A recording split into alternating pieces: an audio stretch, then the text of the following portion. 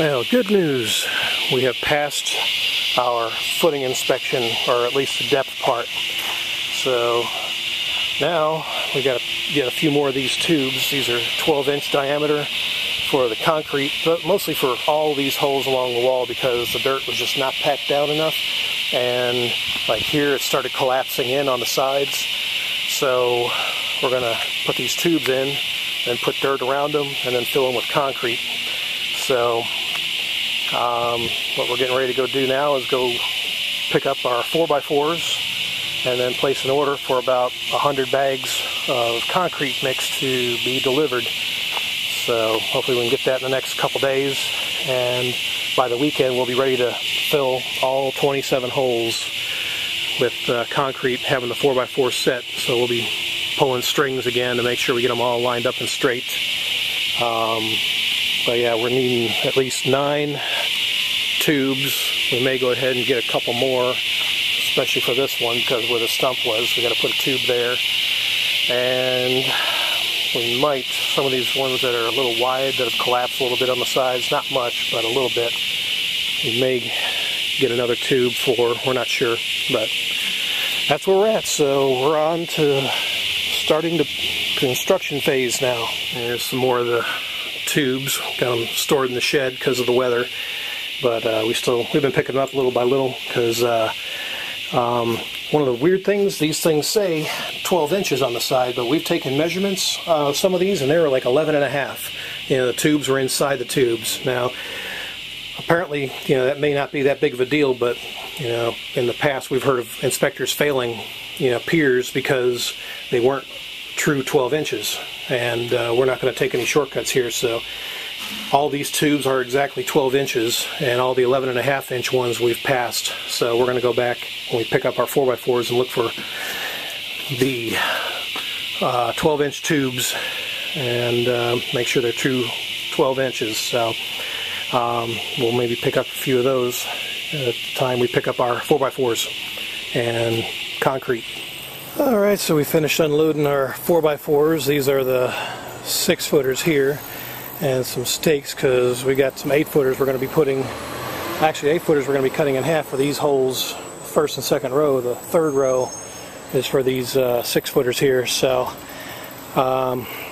yep, so this is what it's going to look like with the concrete pillars, tubes in the holes, trimmed down, and here's the 8-footers.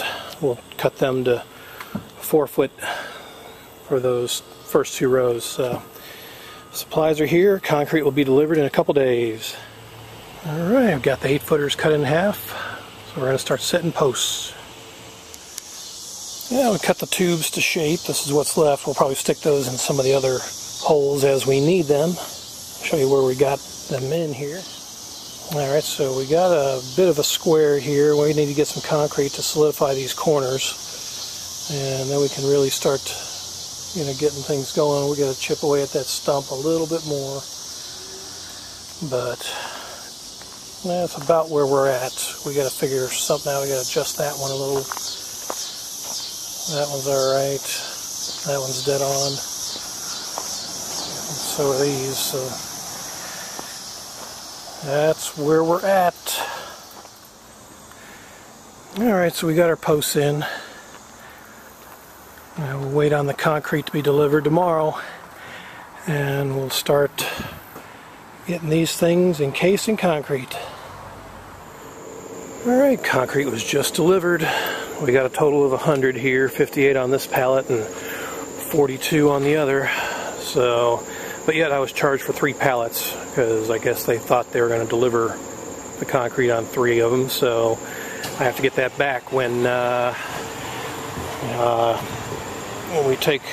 go for refunds for whatever stuff we don't use. So I want to make sure I get that money back for sure. Alright, we've got the 4 corners encased in concrete, all squared up. These are next. We'll do along the wall. And this is towards the front. And this is the other corner. So only 1/8 of an inch out of square, which is really not bad for a mega shed. So that's where we're at now, and we'll probably continue doing the outer wall there, get those encased in concrete, because trying to beat the weather. If it starts to rain, it's going to mess up these tubes, cause them to cave in. So, and we had a little concrete left over, so we went ahead and put a footing in the bottom here where the stump was. The rest of the stump is buried, so we're good to go there. Thwarted by rain again. We can't cover these holes. We're hoping we just have a quick shower here and we can get back to concrete, and at least those down there by the wall, we've still got 2 more to go. Alright, rain's over. These 2 tubes are all that's left, but I think we're alright. We're just going to start finishing them up, fill them with concrete, and continue on. Alright, outer row is done. We've enlisted the help of our buddy Aureliano for concrete. So outer walls or outer posts are done. Now we're setting up for the middle and get this wrapped up today. Alright, we have finished setting the posts. We just let them settle for the rest of the day and tomorrow because it's Sunday, and then Monday we will continue on with the flooring. Yeah, these turned out excellent. The help of our good friend Aureliano with the concrete, it just got too much to handle. So yeah, everything is set right along the wall here. I got 40 feet, and there may be an 1/8 to a 16th difference, but that's it. Other than that, it is perfect. So this is it for now. We'll go ahead and here's a front shot. Basically these are 2x6 12-footers, and these are just simply holding the 4x4s in place till we get ready for the flooring. So I make a quick mention of that. We're going to reuse these 2x6 by 12s for the rim joists, and so that's a good thing. We'll at least be able to reuse these boards once they're done serving their purpose of holding the posts in place. So, but yeah, these really turned out excellent. Took a total of 90 bags of concrete. That's 90 pounds times, well, 90 bags times 80 pounds. So that's a lot of concrete. So, oh man. So we're glad to get at least this part done. We'll go ahead and start the flooring next.